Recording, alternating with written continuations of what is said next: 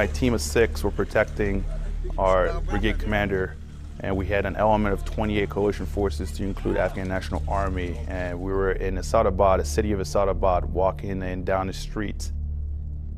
The way we maneuvered up there, I'd set up a diamond formation. Inside that diamond, I had my VIPs, which included 2 brigade commanders, 3 battalion commanders, and an Afghan general. We were going to a security meeting when we were targeted by 2 suicide bombers. They initiated it with motorcycles as a diversion, but upon that situation happening, a man came out of a building. He was walking backwards, which was eerie, and then started walking towards us. I left my post. As I maneuvered towards him, Sergeant Mahoney, to my left, maneuvered with me. I pushed him as hard as I could, and honestly, I just wanted to get him as far away from my guys as possible. And he had a dead man's trigger, which means he had already pressed the trigger prior to walking towards us.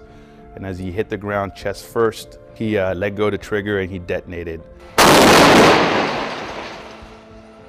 You know, I remember waking up and my leg had my fibula sticking out, the skin was melting, just blood everywhere. Next thing you know, I was picked up and I was getting statuses on the situation, who was injured and who was killed. And that is when I found out that Command Sergeant Major Griffin, Major Gray, Major Kennedy, and USAID Rafael Abdel Fattah were all killed in action.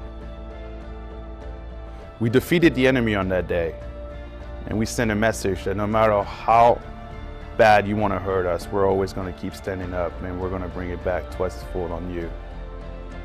It was the worst day of my life because even though we defeated the enemy, I lost 4 of my brothers. This medal is not about me, it's about the 4 individuals that I lost. It's about them, it's about their families. It's about true heroes who sacrificed everything for their country. That medal represents them.